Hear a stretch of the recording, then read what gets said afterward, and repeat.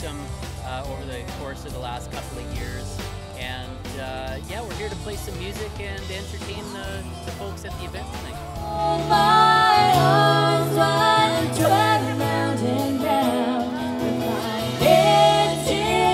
What I love most about Bonnyille is the type of family-orientated community it is.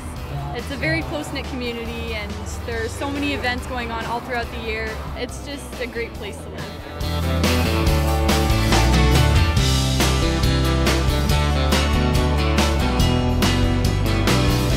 The food was good, very good. The food, the entertainment was great, the band was phenomenal. We had a great time. We can't wait for next year. The food was awesome, so good.